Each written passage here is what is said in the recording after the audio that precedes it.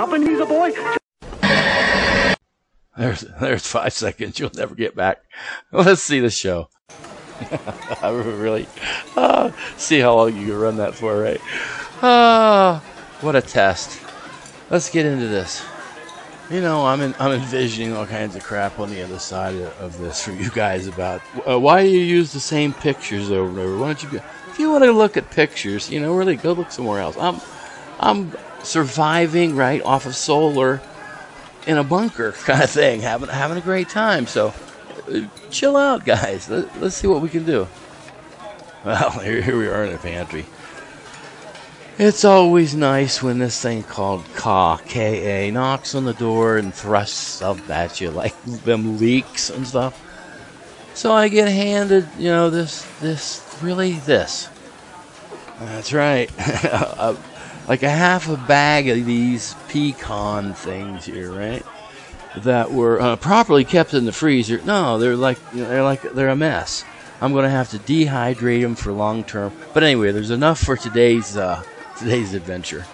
Now, quick pop over here to the shed and grab that's right, the DS 1.6 personal air. This is the reason I'm doing the air fryer, is because I'm going to do it the same way I did this one.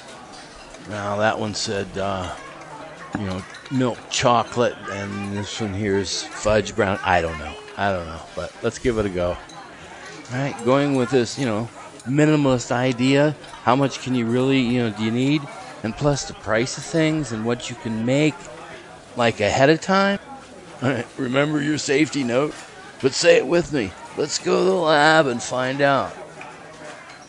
So here on the bench, the difference between this one and the other one was the other one was 1 egg and 1/3 of a cup of oil. This is a half a cup of oil and 2 eggs. I figured out, wow, let's see what kind of difference that makes. Really, I see the complaint, you know, probably something like this. Hey, where you didn't show us how to stir a bowl. Really? I stirred a bowl, I put it in one of those big baggy things, bags, Ziplocs, cut the end off, made one of them pastry bags and squirted it into the deals. You know, come on, really? Hang on. All right, I could try some kind of spoon thing, but what a mess, really? Anyway, here we are with the try look, the alien pod thing. And a real nice blurry shot of me adding the walnuts. I should have did that while they were on the pan, but, you know, whatever. But this is a professional operation here, ladies and gentlemen. Why not? Let's squish 4 together. See how that cooks. Let me be right up front. This is not the picture of the ones we just baked. They look like the same, but they have walnuts inside. So, like, I don't know. I deleted the picture or whatever. But anyway, now in that picture it was 8. It was really 10. Right? Now going back to the, you know, price thing and all that, right? How much did it cost to do 10 little mini cupcake pie things for yourself? Going back to this minimalist thing, right? This latest batch was 2 eggs. The other one was 1. This is a half a cup of oil. The other was 1/3 of a cup of oil. And I get 2 more cakes out of all that. It doesn't seem that's the correct thing to do. So I got to give this, you know, not my favorite choice. Okay, minimalist, 1 egg versus 2, 1/3 of a cup of oil versus, you know, really for two cake things. And of course I'm going to put them in some in the refrigerator, some in the freezer. Nothing like getting out a freezer one and putting ice cream or whatever. Oh, nice, very good. Remember the 80-20 rule, and also, you know, 1929 living, crash living, minimalist living. But using technology, dude, really, you know, we don't have to stir anything with a stick anymore or whatever. You know, we got solar, we got this, we got that, we got refrigeration. We do have technology to do things today.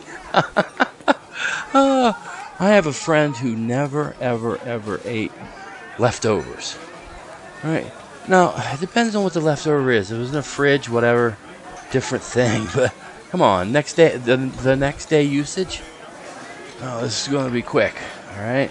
I looked in the fridge, didn't have any macaroni.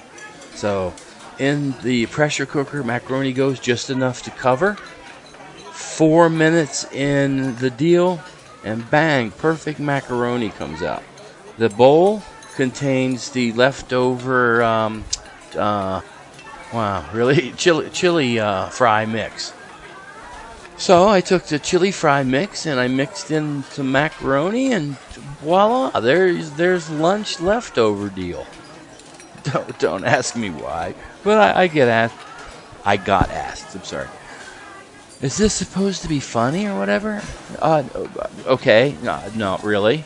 I'm just trying to show you that you can live at reasonable prices if you give it a go. That's all I'm saying. I mean, unless you sit down and eat 8 of these damn cakes all at one time. Really? Come on. You know what I mean? Space out, have different stuff, have rice, have this, have some of my other crazy dishes. You know, give the world a go. You know,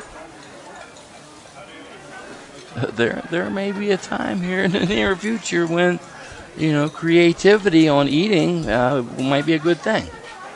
So I hope we did okay. You know what to do. You know, like, subscribe, whatever. Hope you enjoyed the show. Go back again. Later.